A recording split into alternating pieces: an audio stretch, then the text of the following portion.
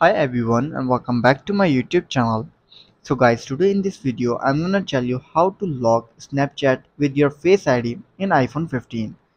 So guys, many iPhone users want to lock their Snapchats with their Face ID because they do not want others to access to their data. So guys, if you're one of them and looking for a shortcut or a method to lock Snapchat with your Face ID, so you're in the right video. In this video, I will tell you how to do this.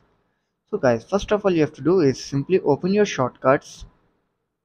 Now go to automation and tap on new automation.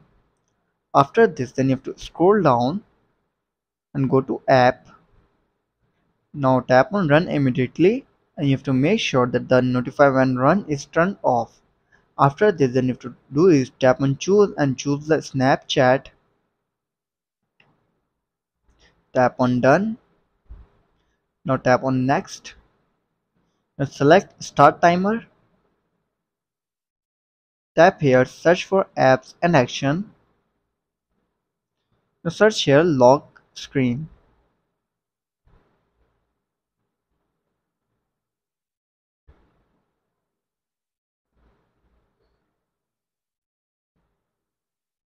Sorry, you have to go back.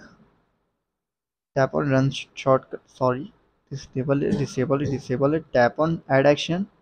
Now search here log screen.